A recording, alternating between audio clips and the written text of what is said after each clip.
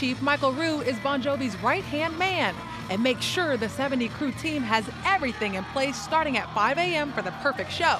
Tell me what it's like for them coming back to Atlanta.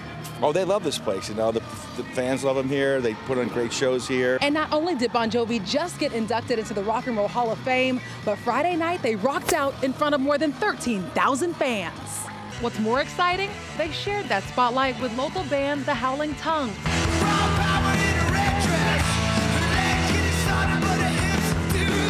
Atlanta's been pretty critical in everything that we've done, so it's awesome to be able to represent such a cool town in front of all these cool people. The self-proclaimed garage rock and roll band say they were just lucky to be chosen in a contest by their fans on social media. Just having the break to be able to play for a lot of new fans and hopefully make some new friends out of this, we feel like has been a long time coming.